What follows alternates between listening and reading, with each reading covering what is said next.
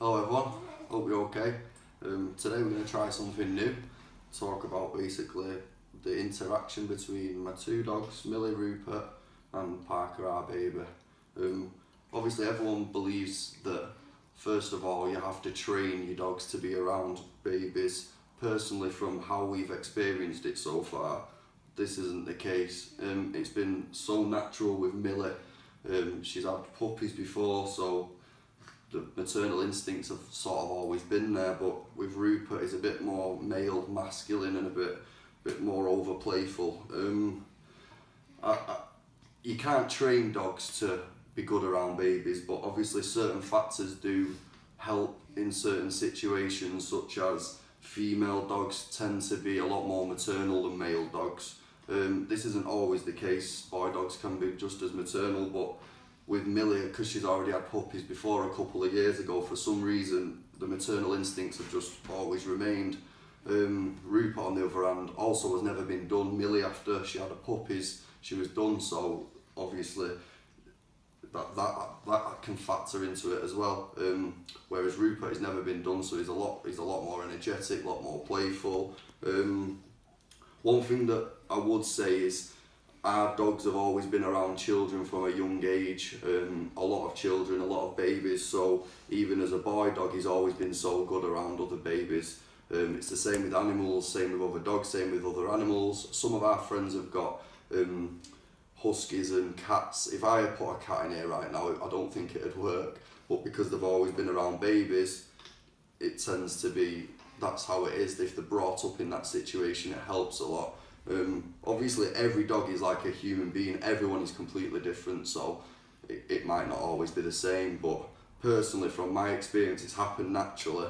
You can't force upon it, you can't rush anything, it's so slow. He's 8-9 weeks old now, and I'm still not staying in the same bed or the same bedroom as them, so you've got to keep it safe, you've got to monitor him, you can't leave him unattended. That's the main big thing that you can't do. Never ever leave a child or a baby or a child unattended with dogs, because no matter how trained or well behaved your dogs are, anything can happen, accidents can happen, and we're fully responsible for our dogs' actions. We have to take responsibility for our dogs' actions because we are their parent. To me, the dogs and the baby are no different.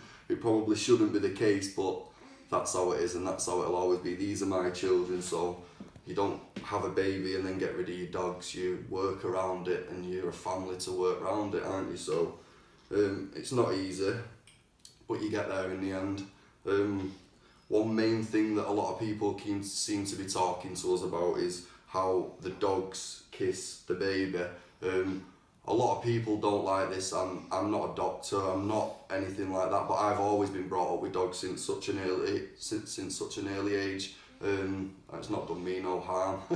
People smoke, people drink, people eat chocolate, people ruin the body every day. The dog's giving one little kiss to my baby is not going to harm him in any way.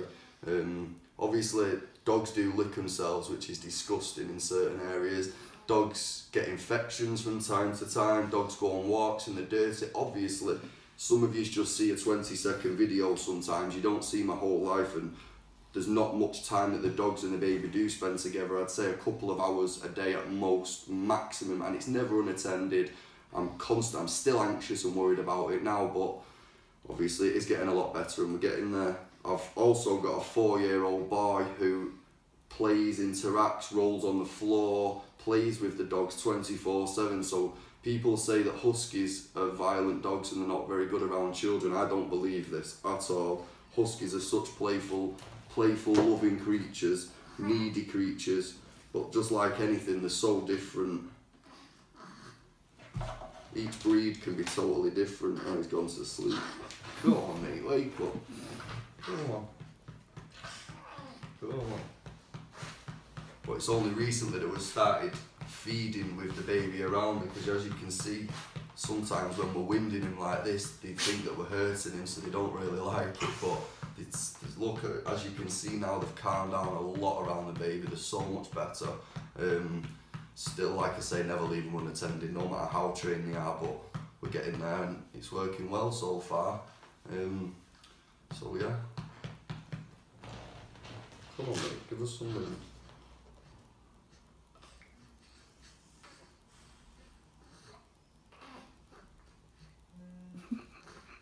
Stop it. Thanks for listening everyone. Soon we'll be doing some more vlogs. We'll see how this goes.